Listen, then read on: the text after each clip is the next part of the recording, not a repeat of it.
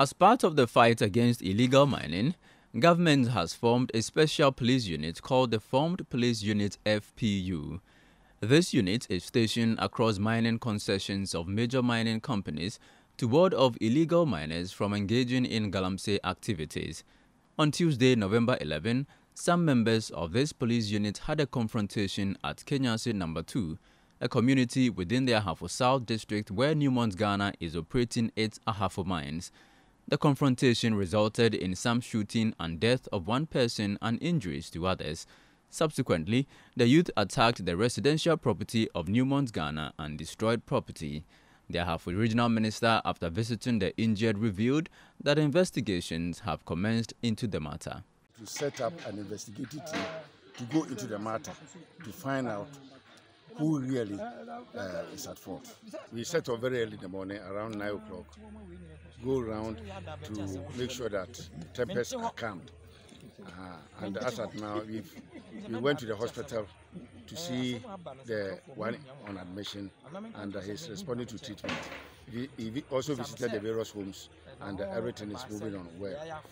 We went to also meet management of Newmont, and we had a lot of discussions with them. From there, we also went and met the leadership of the youth, and we have also spoken to them, advised them to be calm, and they have all heeded our advice. Meanwhile, Newmont Ghana says attacks on its residential property at the Ahafo South mines have left workers and families traumatized. David Johnson is the Director of Communications and External Relations at Newmont Ghana. We know that,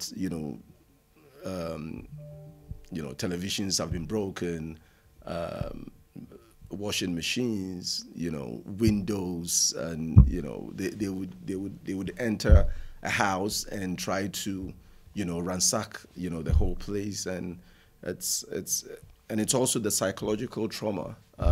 We have kids who live in these facilities, and yesterday the kids had to be kept in school because it was not safe for them to step out. And these are things that beyond physical damage to a person can actually traumatize the person for a long time, and you can't even put a cost to some of these things.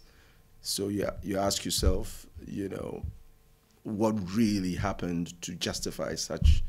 He also says if such attacks on foreign companies are not checked, it may send wrong signals to the investing community about the business environment in Ghana. You can't have,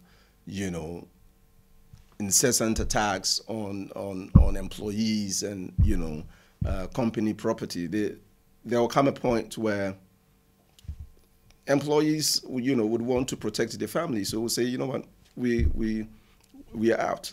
And if operations are being disrupted, there will come a point where it becomes unsustainable. And the implications actually go just beyond Newmont, because then we are also we are also communicating to the international community and the investment community that Ghana is really not, a safe mining jurisdiction. And so if you invest here, you're likely to, pack up and go because your security cannot be guaranteed. So this actually goes beyond just Newmont and looks at the entire,